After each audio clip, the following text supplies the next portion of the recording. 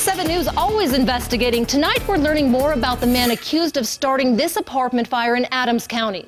We talked to Martin Espinoza after the fire. Before he was a suspect, Espinoza turned himself in today. Investigators questioning Espinoza after he did an interview with 7 News. And tonight, reporter Marshall Zellinger finding out what investigators took from Espinoza after our interview.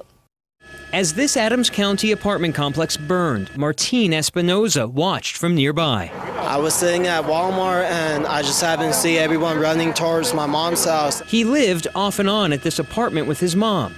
After his interview with us, Adams County investigators began to suspect Espinoza of starting the fire. And I went out here to wait for the fire department.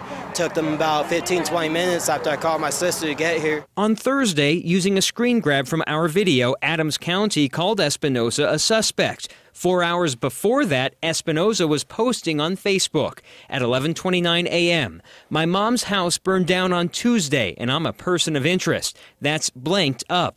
At noon, he had a long post about being interrogated right after the fire.